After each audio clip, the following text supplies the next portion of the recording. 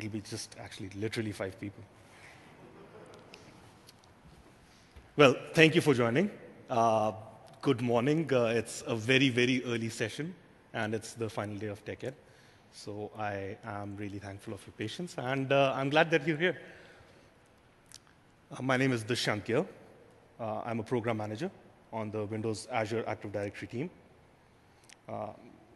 All my life in Microsoft, I joined in 2006. I've been on the Active Directory team. I started on the Windows Server side of things in 2006. We were getting ready to ship Windows Server 2008, big features like read-only domain controllers, etc.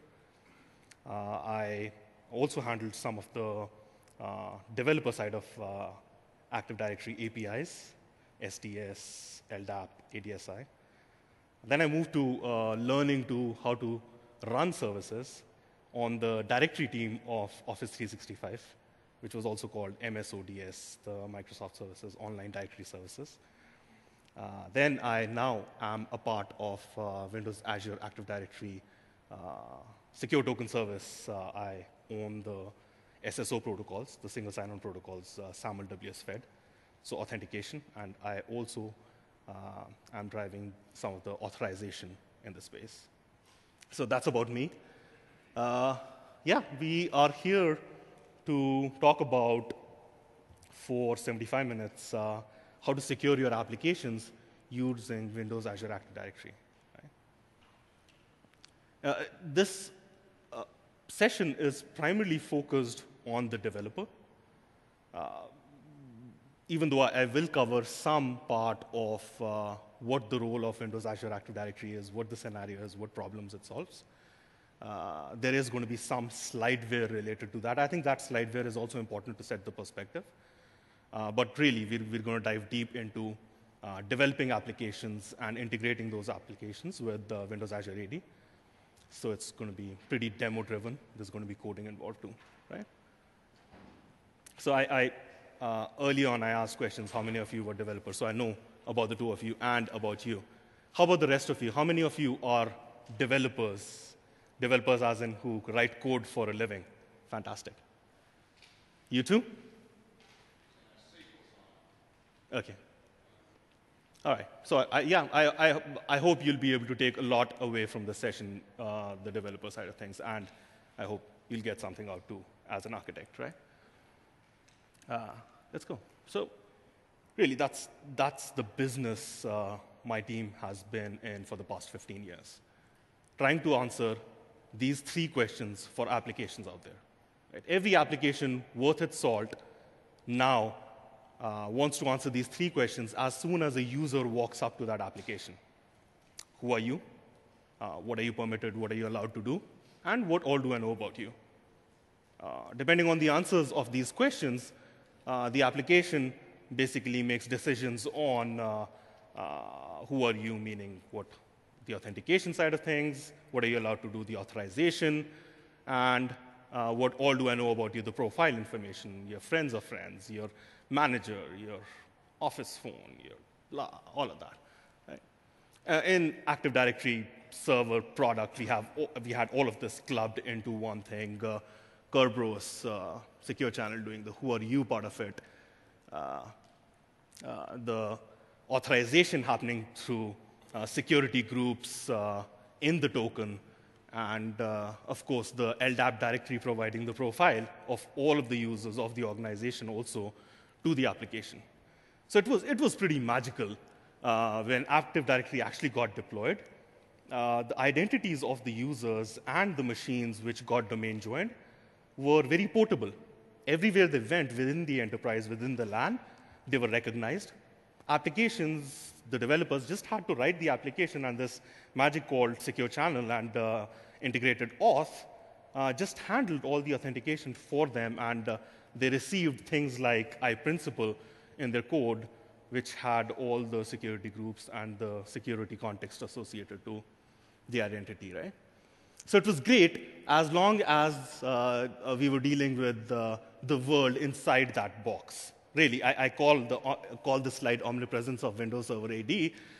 Even then, it was not omnipresent. As soon as we wanted to write an application to serve our partners and customers, we knew how difficult it was to take Active Directory to the extranet. Right? So as soon as things went outside of the intranet, of this beautiful bubble, and on the wrong side of the firewall, Active Directory was not really omnipresent. Right? And one of the things which is pushing us to basically solve this problem more and more, or the things which are falling on the wrong side of the firewall more and more, is the beautiful cloud, which is not in that box. And all of the applications that you're purchasing, your customers are purchasing, or the applications that you're building, whether it's for your own organization or applications that you're building for other organizations, if you're building them in the cloud, which is pretty lucrative. I mean, the cloud economics are great. They're fantastic. I don't have to bring down my service to reset the password of a service principal or to patch my service. All of that is taken away. Doesn't matter whether it's the Microsoft cloud or another cloud out there, right? So the move is towards these applications, and we needed to provide a story for all of the things which Active Directory provided in the enterprise for these applications. We had to solve this problem ourselves as Microsoft for the services that we were building. Office 365, Dynamics CRM, Azure, and all Intune, SQL Azure. All of these services required to have access to the identities. So really, that's how Windows Azure AD was born.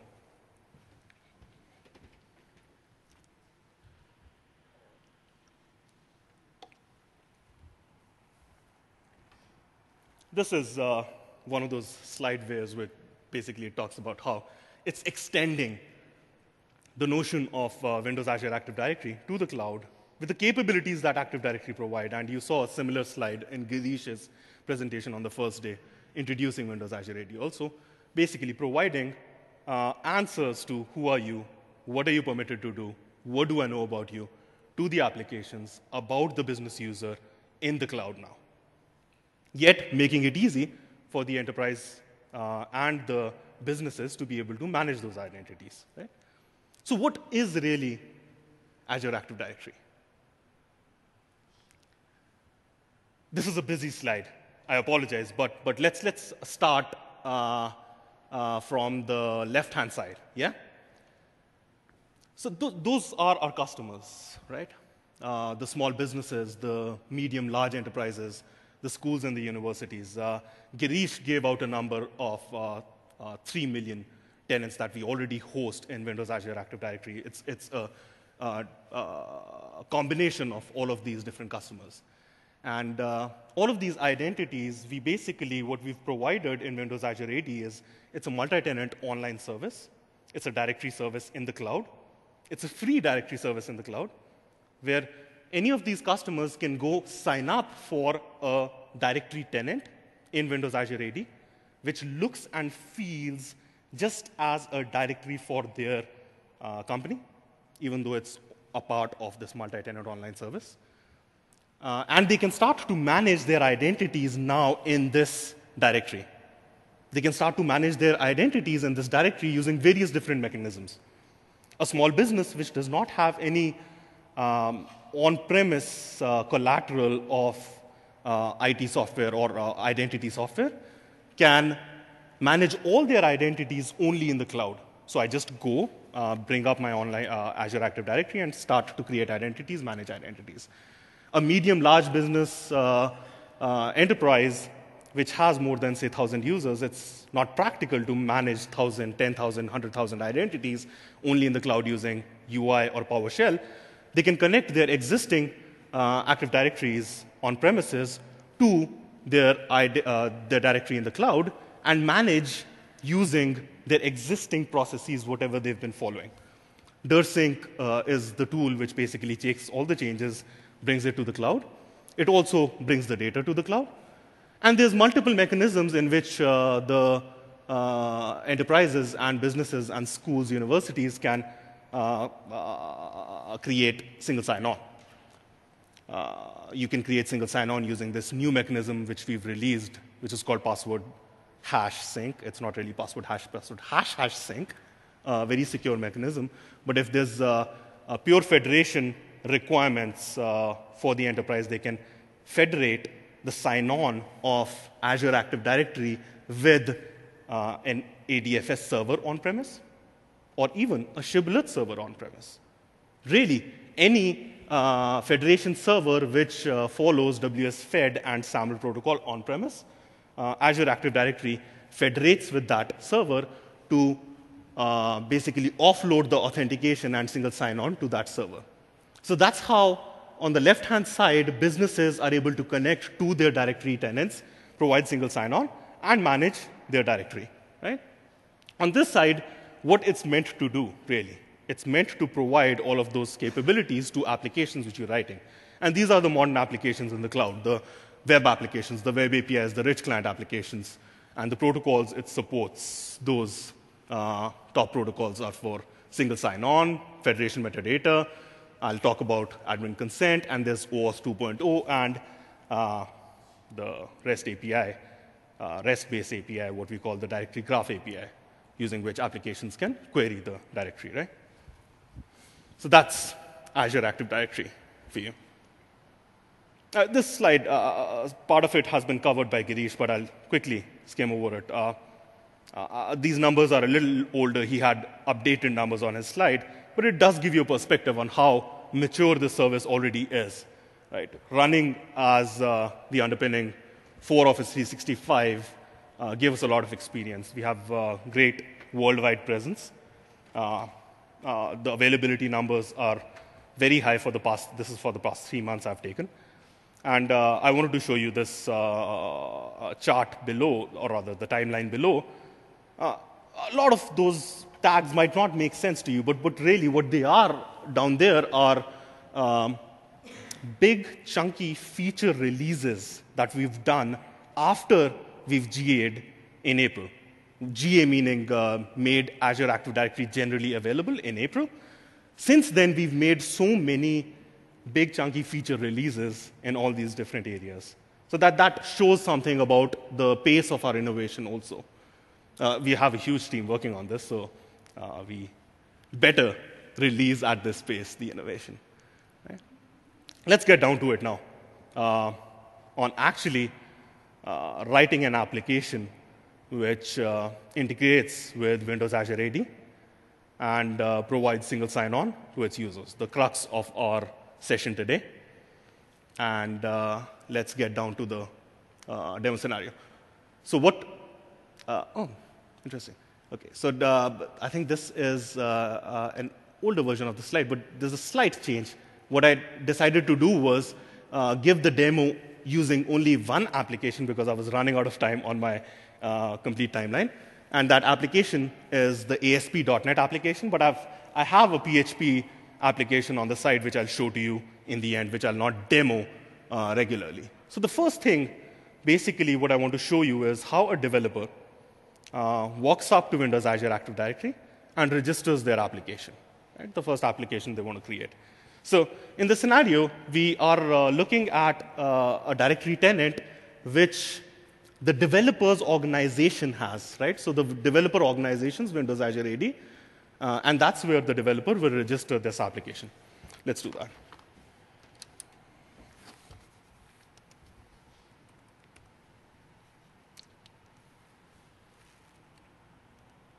So I go to Windows Azure, and for this demonstration, I'm going to use my personal account.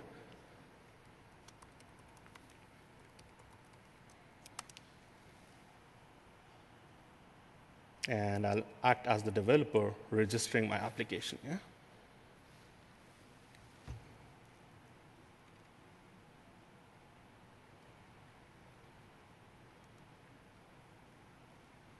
So I go to my directory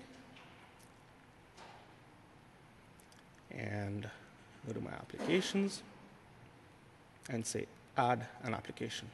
Right? The first thing it asks me is what is the access need of your application, single sign-on only, or do you want to also access the directory? Let's just leave it at single sign-on because I'm not going to show you graph today.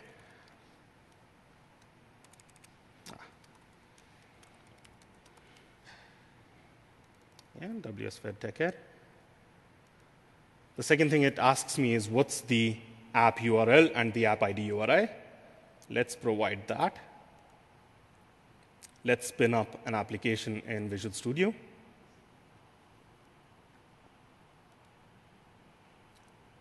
I'm going to create an ASP.NET MVC4 application, .NET Framework 4.5. Let's call it WS-Fed TechEd and choose an intranet application with Windows authentication or Windows Azure authentication, Razor engine. All right.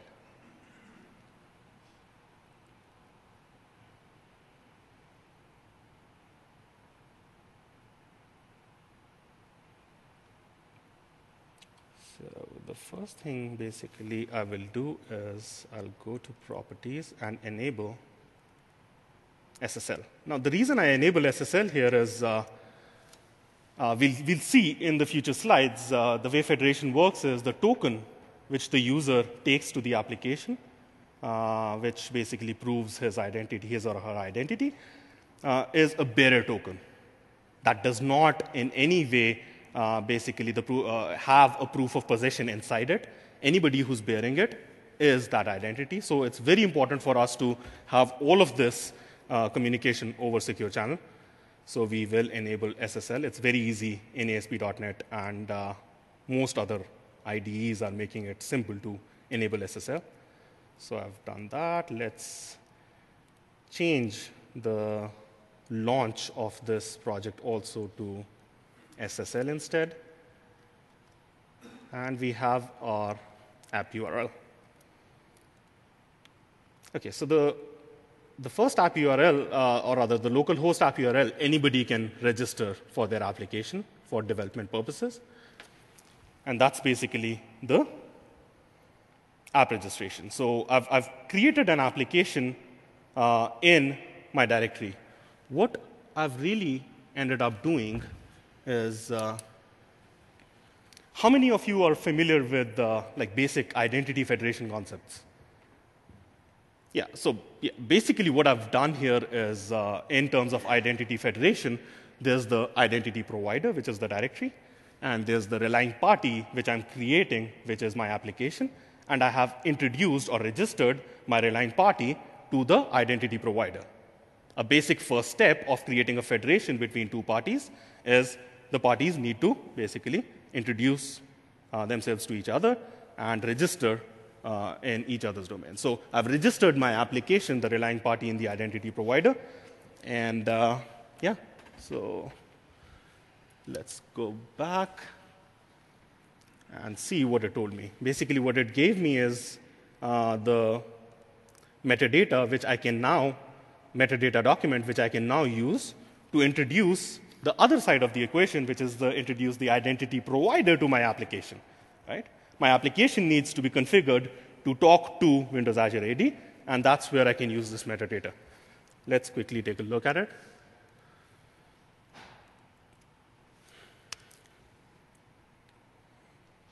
So it's WS-Fed SAML metadata. That's the signature. That's the role descriptor of the STS. And that's the SAML IDP SSO descriptor, which has the single logout and the single sign-on endpoints of the STS, Secure Token Service. And it also has this signing key using which the IDP will sign the tokens. So for the validation of the tokens, the application will use the signing key. And it has the entity descriptor, which has the issuer of the token is going to be HTTPS, STS-Windows.NET, and this GUID, which is the tenant ID. Now, if you actually change this from this GUID to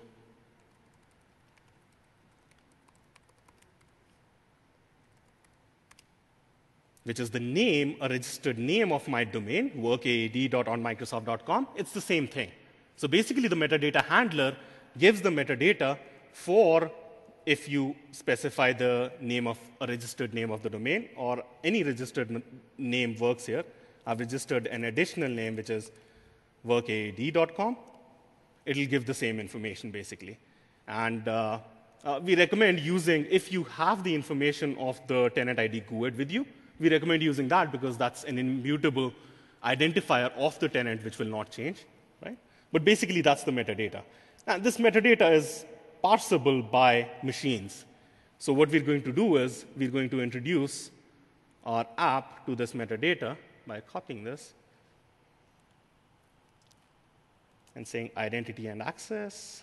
So this is a tool which really has been released to make configuration of identity framework which integrates with Windows Azure AD easier. Everything this tool does, we can do manually also, and we'll go over what all this tool does, right? So we'll basically put the path of the STS metadata document here, and the configuration is done. Let's actually, before we look at the configuration, let's quickly hit run and see what this does. So what we've done here is we've created a blank MVC application with intranet authentication, and we've used this identity and access tool to point the application to the metadata document of AAD, of the developer's organization. And there was some configuration happening in the background, and we've hit F5. Those are the steps we've done, right? This is good. I'm going to ignore this because this is my development box.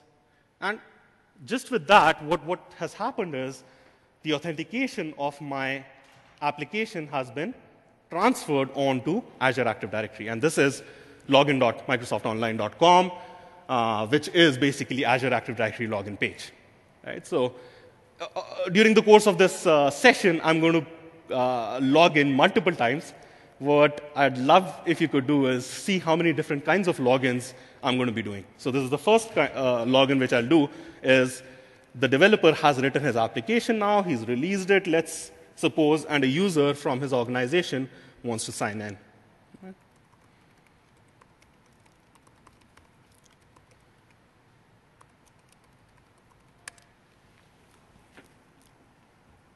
Yeah, so the application has the user, hello user.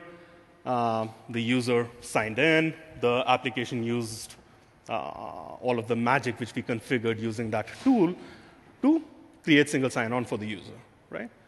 Now let's take a look at what the tool did. Right?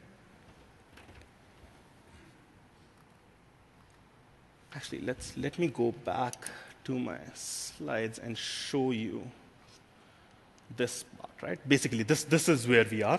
Right? We're doing the web single sign-on part of this, where the user from the developer's organization is signing on to the application. Again, all of these slides are going to have two applications, the single-tenant PHP and single-tenant ASP.NET. I've decided to do only ASP.NET for this demo, and we'll do PHP later, yeah? So, yeah, basically, this is what we were doing. We configured this. Now, for single sign-on, all of these different technologies provide ways to configure single sign-on with these basic identity providers in an easy way. Simple Sample PHP is a nice framework for PHP. OpenSAML is a good framework for Java. WIF, Windows Identity Foundation, is a great framework for ASP.NET, right? So what we're using, the identity access tool, what it used in the background was Windows Identity Foundation and configured the single sign-on magic with Azure Active Directory using WS-Fed lollipop there and Windows Identity Foundation. If we would have used Simple SAML PHP, it would have used the SAML 2.0 lollipop on the directory and basically configured federation using SAML, right? So yeah, Azure Active Directory supports both of those kinds of federations. Okay, let's go back to our demo machine.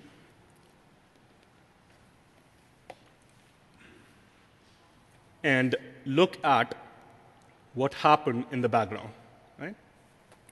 So as soon as we configured that, what the identity access tool, and let me tell you, it's becoming easier and easier to configure using Windows Identity Foundation because my team is innovating every day. In fact, a build conference is happening in parallel in San Francisco, in parallel with the TechEd conference here.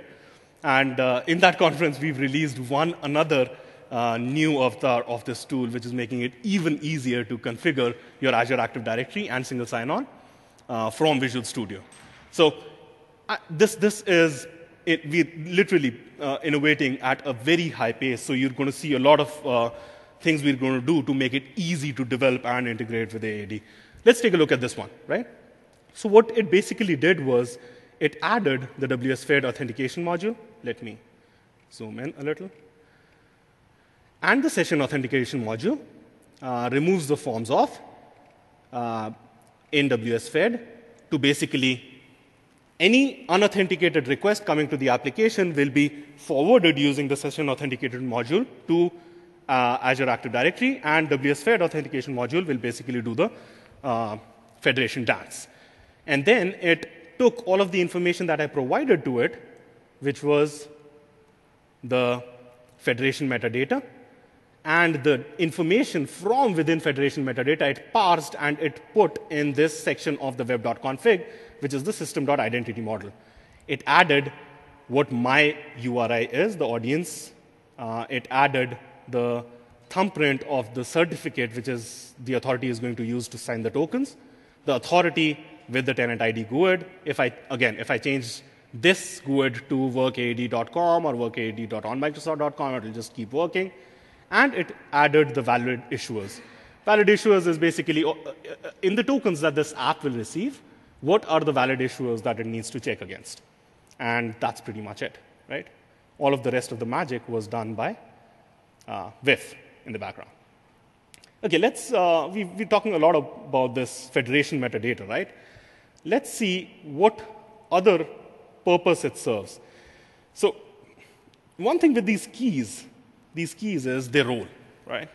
And when keys roll, applications which are having the older keys, they will break if they do not refresh the new key in their application, because they're going to be using this key to validate the tokens which are incoming. And what they'll need to do is keep the metadata on their side refreshed. So let me show you a walkthrough that we have prepared.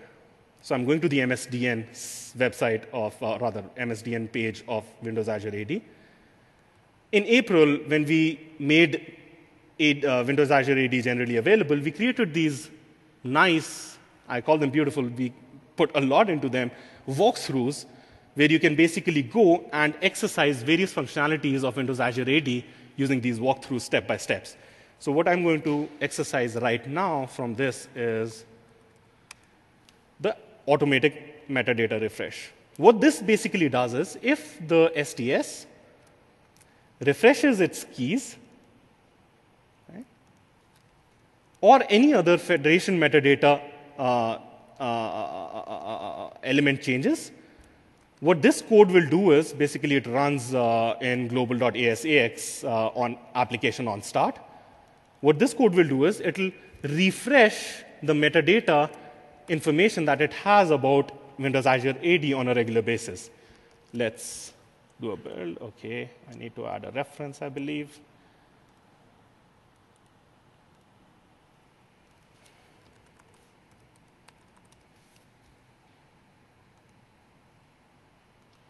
Let's just add services also. Okay, so yeah, basically what this code will do is it will run on application on start, and it will refresh the metadata by, this is again a class provided in Windows Identity Framework, which reads the metadata and adds or refreshes, writes to the config, which is our web.config, the valid issuer name registry. Let's try this out. Let's do this. Let's change the certificate on our side and assume that the certificate on the STS side has changed. Basically, there's a mismatch in the metadata, and let's see what happens. Right?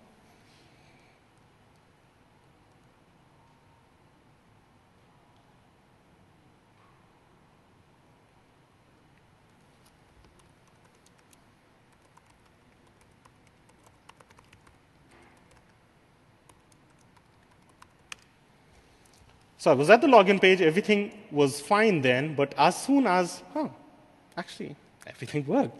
Let me, OK. So basically what it did, if I would have shown this to you before adding the metadata refresh, this would not have worked. What it did was basically, it saw there was a mismatch between the two metadatas, and it pulled the new metadata, and it updated my web.config, and used that certificate again to validate the token. So if that code would not have been there, right?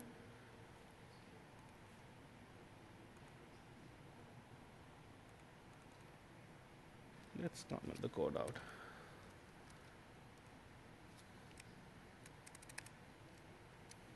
So that's the kind of experience I was looking for, where basically it will give me this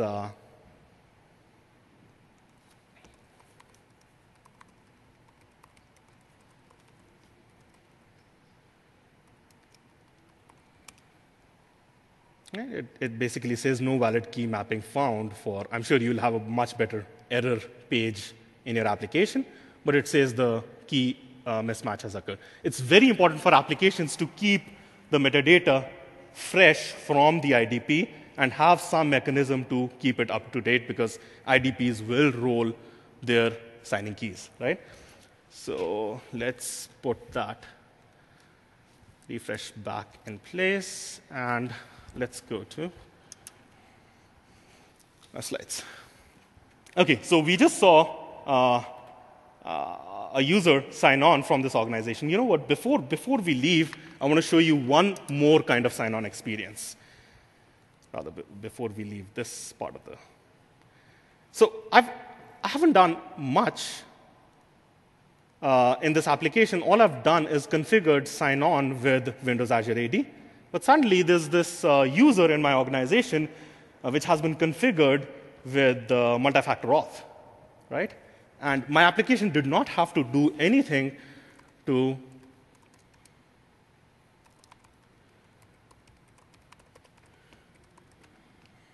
sign in the user in a special way.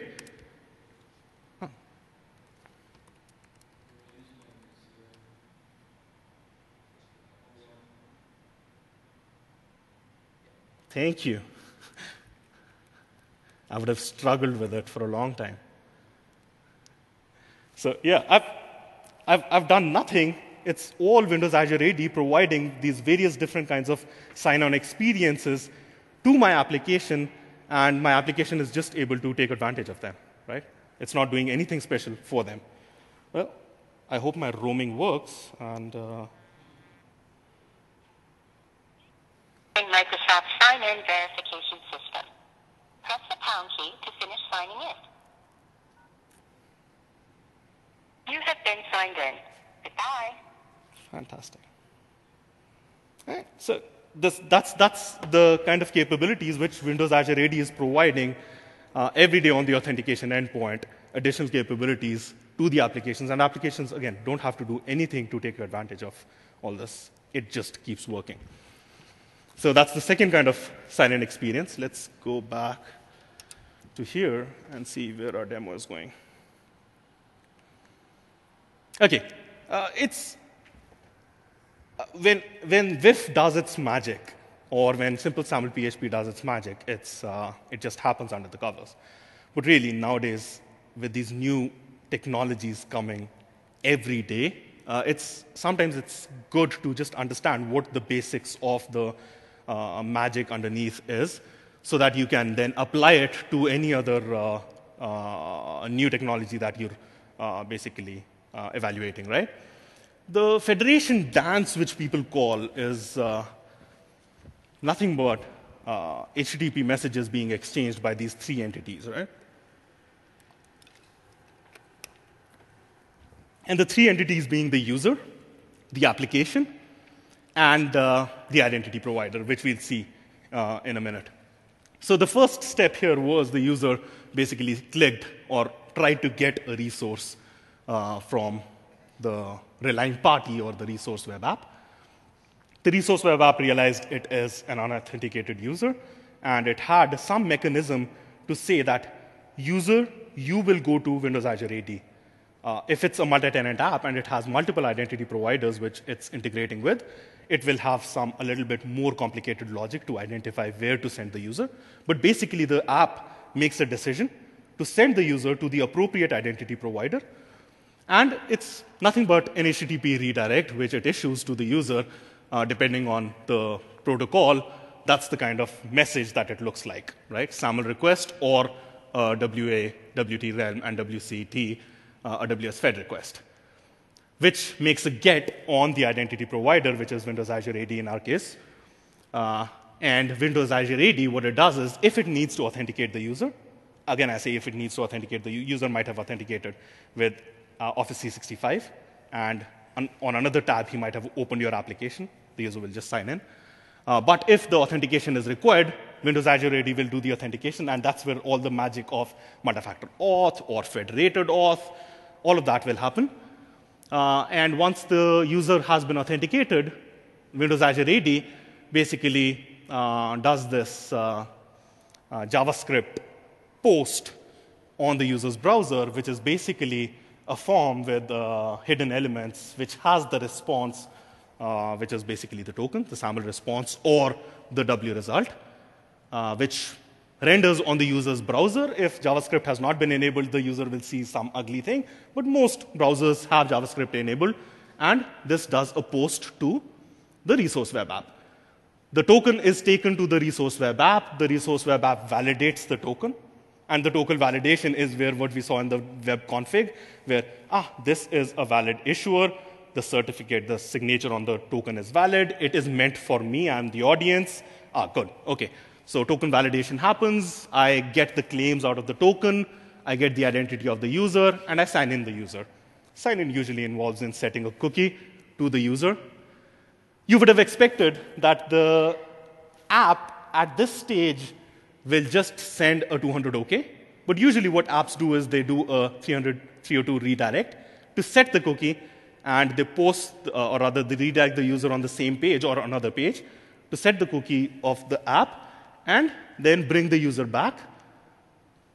If you see, number 6 is very similar to number 1, but now it has the auth cookie of the app set, and then the user accesses the application. Right? That was the whole WS Fed, the federation dance or the SAML dance. Depending on the binding, that can change a little bit, but that's the basics of it. This was the token which was posted. I've opened the token up in WS Fed and in SAML. It's the same token format. I've opened the token up in WS Fed. You don't see it. You just see the claims principal come to you and everything you do on the claims principal. But if you're using another technology, you might actually get exposed to the token. It has a name ID, which is an opaque identifier, really, for every for every app. It's different for the user, but it's same within the app. It has the audience field set. These are the default claims which are available in the token. The name, which is the user principal name or the email address of the user. The tenant ID, and the object identifier. The object ID is very similar to the object ID in AD. It's the unique identifier for each object in the directory. And we actually recommend that you use object identifier claim for authorization in your app. So whenever you're assigning permissions to identities, always use the object identifier and not one of the non-immutable ones like name, which can change, right? I'll not go into much detail here. I'm showing the federation metadata. I showed you already zooming in. Basically, there's the SAML part of it, there's the WS Fed part of it, and there's the entity ID. In this example, so one thing I'll call out here is that even though we accessed a tenant-specific metadata endpoint in our demo, there is a common metadata endpoint also, and all of those, like all of the endpoints which I showed to you, SAML, WS Fed, all of those have a common tenant-independent endpoints also with them. So you can, without doing the disambiguation of which tenant you belong to, if you're writing a multi-tenant app with Windows Azure AD, you can just post the request to the common endpoint, and Windows Azure AD will do the disambiguation of which tenant the user belongs to. OK, so let's see sign out. How much time do I have? I think I'm good. So I'll use the same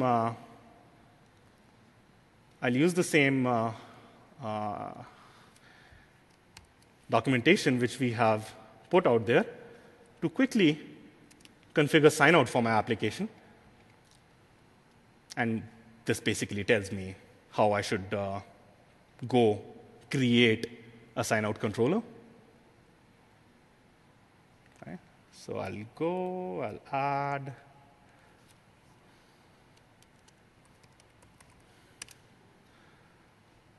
Right,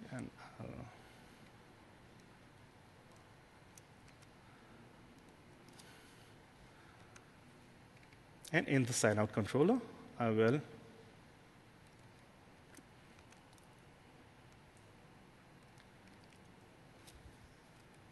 How many of you are familiar with MVC programming pattern? I see. Oh, that's very good. I'm not very familiar, so I'm going to use this nice walkthrough that we've created. I'm still in ASP.NET fixed on that. Yeah, basically it asked me to create a sign-out controller. The next thing I do is, I'll explain this later. I'll add a sign-out view.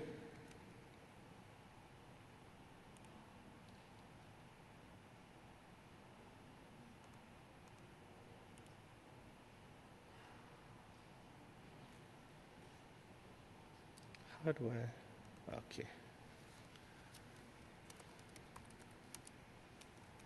And I'll call that a sign-out view. All right.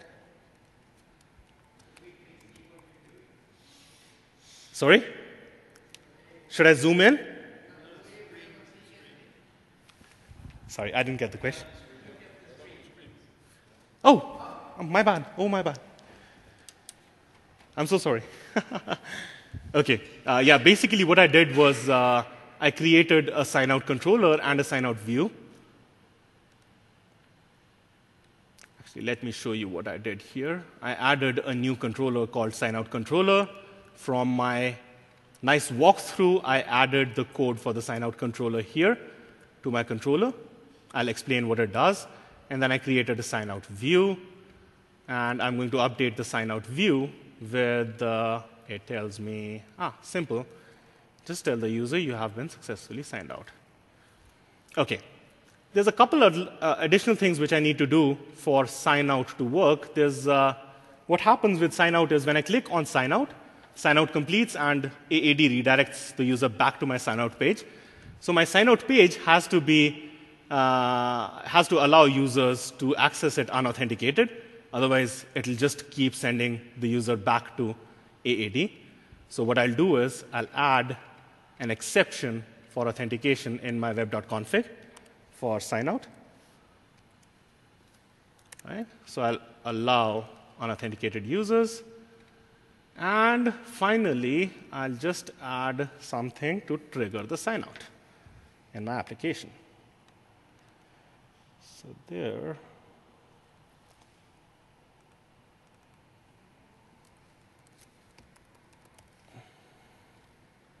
I'll replace the login section with what my walkthrough told me. So let's see what all we've done. So in my common layout, I've changed the login section to show the sign out link, right? In my sign out view, I'm showing them, you've been successfully signed out. And in the controller, here is where I'm creating a sign out message and posting that message. I'm also basically calling sign out on my own session authentication module to delete the session cookie. And then I redirect the user to the sign out page, or rather the sign out. I send the sign out message. Let's see how this works.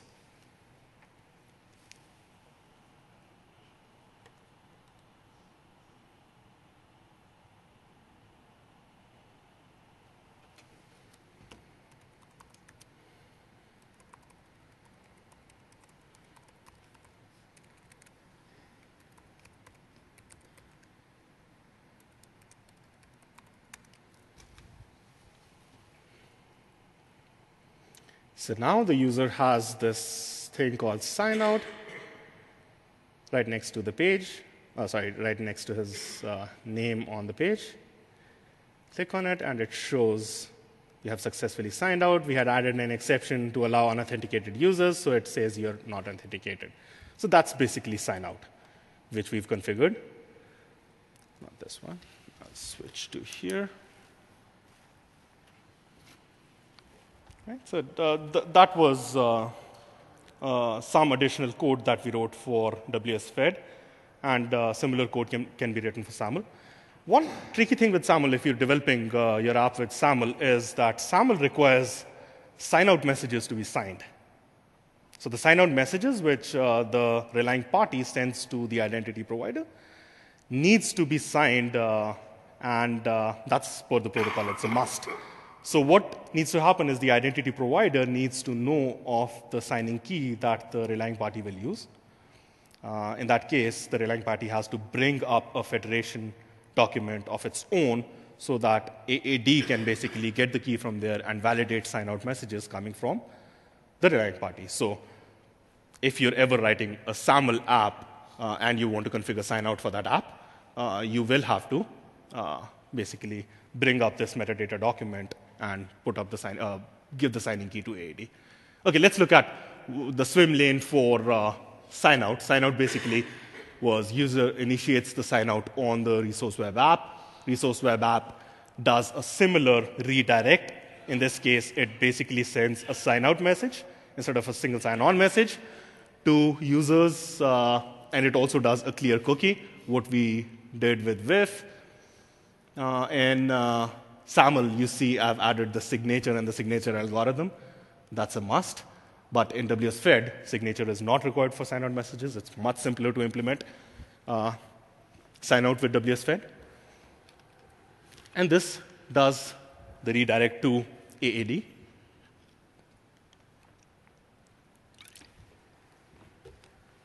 In distributed sign-outs, what AAD does is if the user clicks sign out on your app and the user is signed in to another relying party of Azure AD on the side, say Office 365 or Azure, what Azure AD will do is do a sign out on all those applications also. So the way it does is basically it uses, and it's a fairly common mechanism in the industry, it uses an iframe mechanism in the user's browser to broadcast these sign-out messages to all those relying parties. If it's a SAML relying party, then it will send a SAML sign-out message. If it's a WS-Fed relying party, it will send a WS-Fed sign-out message. But basically what it will do is it will identify all of the relying parties in the session and send a broadcast sign-out to all of those and reply back with the sign-out response. In the case of WS-Fed, it's a very simple, just redirect me back to the web page which has been configured. In the case of SAML, the message is again signed, and the SAML response comes to the relying party, and the relying party gets it. And that's it. That's as simple as the sign-out flow is. Any questions till now? I'm blazing through all of these different swim lanes and technologies and the code which I'm taking from the walkthroughs. If you have any questions, you can interrupt me, and if I'll cover it in the future, I'll just hold there. Otherwise, I'll answer the question right now, yeah? So feel free to stop me. Okay, let's talk about multi-tenant applications, or what are also referred to as software as a service, ISV applications, right? Now, these multi-tenant applications could be applications that your organization is purchasing, or it could be applications that you are building to sell to other organizations, right? And if you look at the previous slide, which I want to show you here, let me see if I can.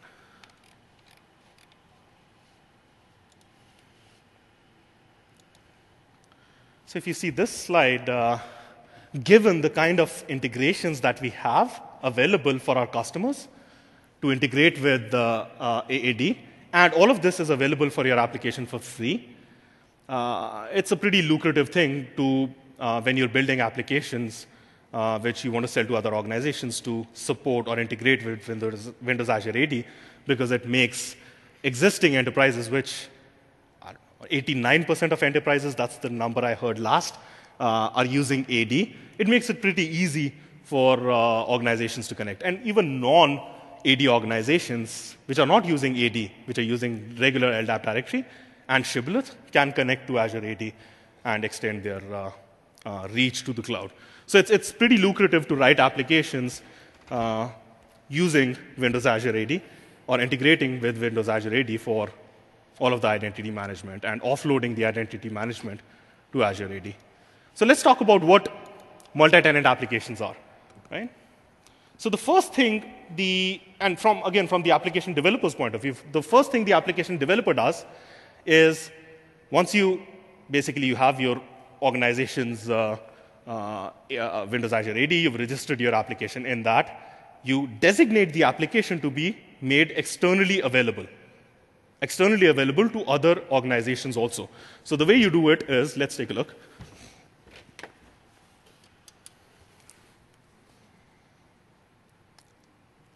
Let's close this for now. Let's go back to my application, WSFed TechEd, and let's configure it. Right? When I go to configuration of my application, I see that I can change the localhost app URL. I can change this because when I make my application externally available, I will have to change this, right? I can add a logo to it, and then I can say, designate whether the users in external organizations are allowed to grant your app access to the data. Basically, what it means is make this application available to external users.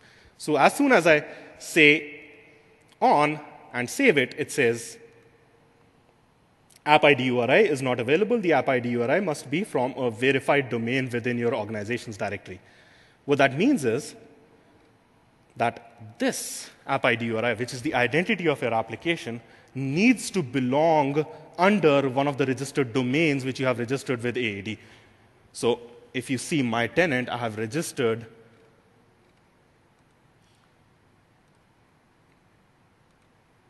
one domain, which is workaad.com. So I can have externally facing applications which have app ID URIs only under workaad.com. This is meant so that you do not squat on names which do not belong to you, right? Or other people don't squat on names that belong to you, right? I think that's a more politically correct way of saying it. Yeah. So basically to safeguard the names of your applications, you need to prove ownership of that name. Only then you can do this. And the way you add a registered domain is through DNS verification, which is pretty standard again. And I've added my workaad. Let me show you a multi-tenant app which I have created.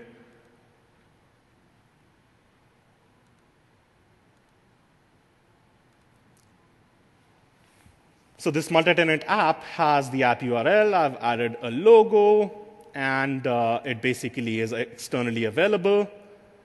It requires single sign-on and read access.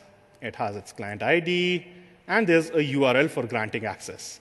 And the app ID URI belongs to one of the domains which I've registered, and my other things which are registered here. So let's take a look at this application and see what all this is. Before that, I want to switch to this and proceed with our... Yeah, basically what we've seen now is a developer add an application or designate an application to be made externally available. Now what we'll see is how does that application get installed on the customer's tenant? How does the customers go and install that application to integrate that application with their own AAD, right? If you think about this, today the way it happens, or for a long time the way this has been happening for a SaaS application to create federation with the customers on-premise, here's a connector which connects with your ADFS or your Ping Federate or your Shibboleth. Please spin up this connector or pay $3,500 to this consultant who can do this for you. And have another stream going up to the cloud from your on-premise AD. And please post us a nightly FTP dump of your users so that we can synchronize your users also in our application, right? AAD makes it much simpler. What we're going to see is how can an application now integrate with the Active Directory of a customer which wants to buy that application. So let's go there. Basically, what happens is the customer goes through a consent flow, right? And that consent flow installs a presence of that application in their tenant of Windows Azure AD. And this tenant is, I draw them as two separate directories. They are two different tenants of Windows Azure AD. And in reality, what happens is there's the application object which belongs to each application, which resides in the tenant where the application was born. And there's a service principal which is created in every tenant where the application is installed. So this red thing here, after the consent flow happens, is actually a service principal object, which gets created in this tenant and is assigned permissions on whether or not the service principal is allowed to read data, read or write data, or only do single sign-on, depending on the permissions which the tenant has given to that application. Yeah? So let's come back here and see what I'm talking about in terms of, so there's this thing called URL for granting access. Let's take a look at what it is.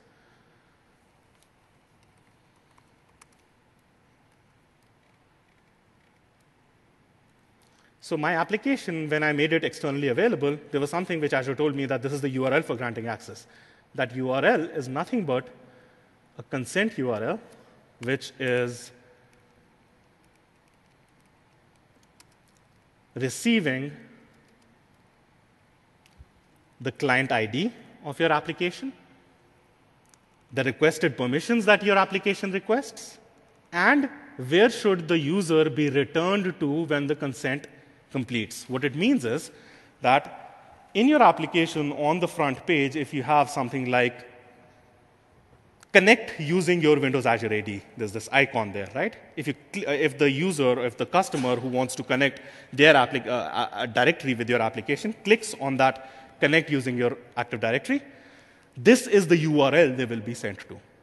The URL will have the client ID of your application, the requested permissions that you request, and the consent return, which is after the consent has happened, whether access given or denied, where should the user be redirected to after this. This consent is usually a part of application purchase when the credit card is swiped or when the evaluation is started, right? So your app is going to have this page called Start Evaluation, and in between there's going to be single sign-on and directory federation, connect using your AAD, consent flow, coming back here. Let's take a look at it. By default, I had configured my app using directory readers, but there's a secret. I can have a default permission for my application, which also shows up here. If you remember, when I had configured my application, I had said only give single sign-on to the other one. In this one, I had given single sign-on and directory read, so this is directory readers. But depending on how much the user is allowing your application at runtime, you can actually change this. If the user wants to allow you directory read, you can add directory read there. If the user says, I'm ready to integrate with my AD, but I don't want to give you directory read, only single sign-on, you can switch this to only single sign-on and send the consent that way. So it's configurable, basically. It's not fixed, right?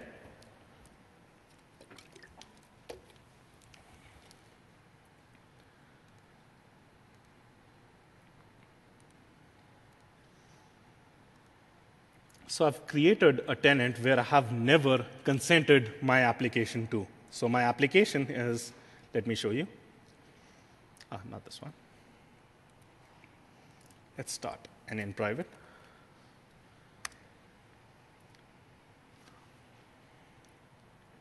That's the multi-tenant application I've created. It's an ASP.NET application, not MVC. And it's an app you can use yourself to exercise all of the SSO flows. Basically, it's a tool. It's developer tools, which you can use against your own directory tenant to post SSO messages, and use both SAML and WS Fed and do role management, etc. in your application. You can try this out if you want. But basically what I was referring to is you can initiate a consent where you can designate any of these, and this is my application creating these URLs. But basically, the consent, what it does is, let me show you here. Paste that URL I got from there. The first thing the user will see as soon as the user clicks connect using your AD is the sign-in page. Now here, the user needs to be either an administrator of the tenant, who's going to connect your app to the tenant, or a user which has been authorized to basically go through the consent flow, right? So let's see another sign-in mechanism in AAD where I've actually spun up a shibboleth server on one of my Windows Azure VMs, and I've brought up this tenant called edutenant.com. I'm trying to make it like a university kind of tenant, so I'm going to name, I've named the user principal at edutenant. We've never seen a federated flow. What happens in a federated flow is as soon as AAD sees that, you belong to a user which is federated identity, it sends you to the identity provider of the organization, right? So we're seeing a mechanism, another sign-in flow here of federation, but using shibboleth federation and not ADFS federation. So basically where the principal has been sent to is his shibboleth server. He's going to sign on in his shibboleth server.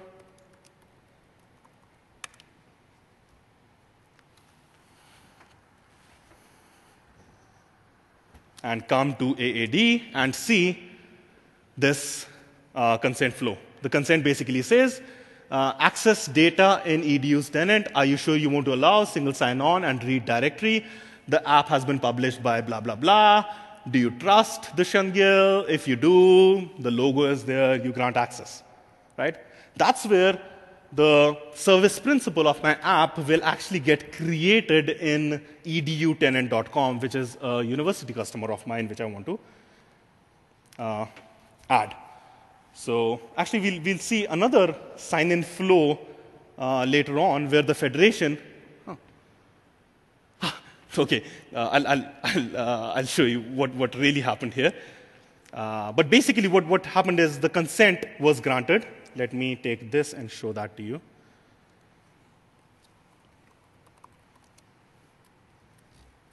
So what comes back is consent granted and the tenant ID. What my application received back once the consent was granted by EDU tenant is the consent has been granted, and this is the tenant ID which has consented to your application.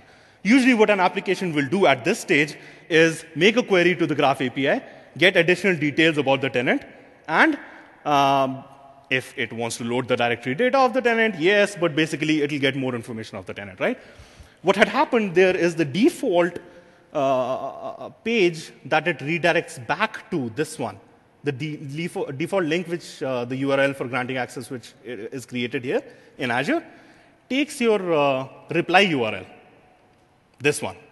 So it sent back the consent to my inbound SAML auth response for my application, which doesn't handle consents. I have another page for handling consent, so I should have sent a custom consent request. But basically what happened was the consent was granted, my application received the consent tenant ID, and I can then onboard this new service principal. Now that the user basically has consented to my application, let me close this. Other users from that tenant can now sign in. Let's do that. So this is my workaad.com, which somebody just consented to in edutenant.com. This is how you sign into my application by sending a SSO request. But basically now the dean at edutenant.com can also sign in, and the dean is apparently not an administrator here.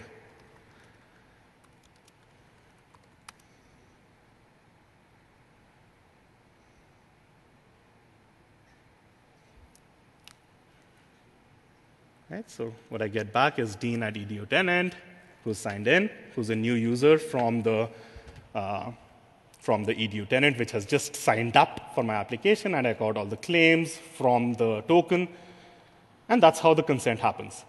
Let me show you one more sign-in experience before we call it a day.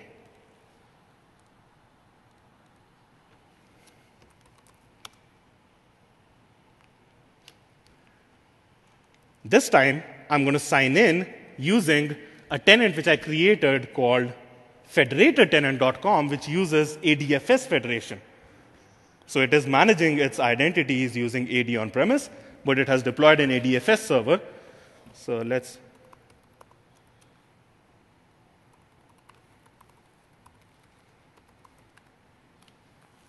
So again, Microsoft Online says, you're federatedtenant.com. You need to sign in at your organization's ADFS server. And I've created this ADFS server on another virtual machine in Windows Azure. And basically, all the users from that organization are sent to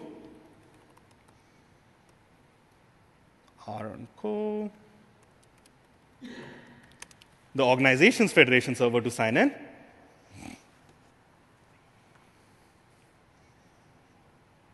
And the same web SSO works for your application for all these different sign-in mechanisms which AAD employs.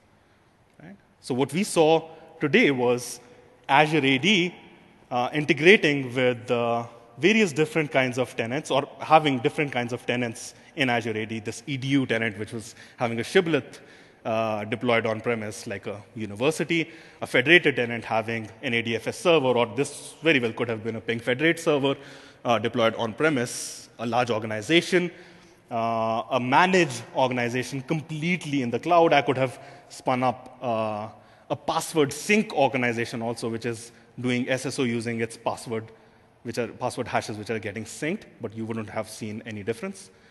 And all of the sign-ins happening in AAD, and we saw a multi-factor auth sign-in also happen, and your application taking advantage of all of those different auth mechanisms without doing much, really.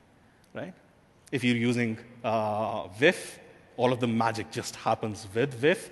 If you're using simple sample PHP, that is also pretty simple. Actually, I promise that I'll show you a simple sample PHP application also. So I created one last night. I don't know PHP.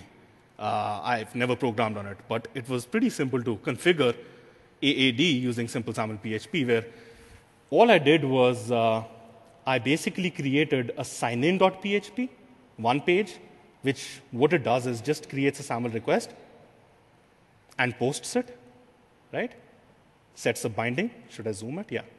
It creates a SAML request, sets the binding, and submits it. And on the index, it receives the request or the SAML response, and it shows you all the assertions, the issuer, the not before, the audience, the name ID, and all the claims. I, again, registered this application in my AAD, and it actually is a very simple application. This is signin.php, which is this. It has one button.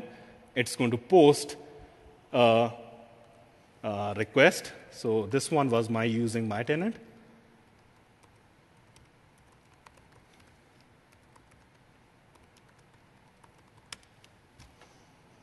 And it's receiving back the response on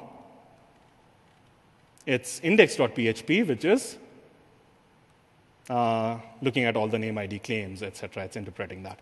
I added simple SAML PHP folder to this app, published my app on Azure websites. It gave me HTTPS, and it just worked. Right? I mean, even in simple SAML PHP, it was just a couple of lines. I've worked with developers of ISVs using OpenSAML and integrating their SaaS applications, ISV applications using OpenSAML. That was pretty easy too. So really, now what you have is in Azure AD, a mechanism which is doing all the heavy lifting of taking and projecting the identities from on-premise or for small businesses in the cloud and your application can just connect to it and offload all of the identity management and these various secure mechanisms of signing in to Azure AD. It's free for up to, I believe, 500,000 identities. That's a lot of identities. MFA, multi-factor auth, for users is a paid service, but for administrators is free. And it's pretty feature-rich. I recommend that you go to the MSDN page and take a look at it. If you want to play around with all of the authentication protocols and the messages, go to my app which I've built, workaad.com, register your tenant with it, and post SAML WS-fed messages to it, spin up Fiddler, see what comes in, goes out, and see the internals of AAD. It's a highly scalable service, highly scaled service, 14 data centers, great availability, serving 50 billion authentication requests in last week. That's the number which Girish quoted, right, in his introduction talk. Mind-boggling. I mean, I know with all these millions of numbers of apps and everything, we've been desensitized to millions and billions. But the fact is, it's a pretty mature service which is serving pretty big online services already. So take a look at it, evaluate it, and play with it. Yeah? Cool. Thank you. Thank you for sitting with me here.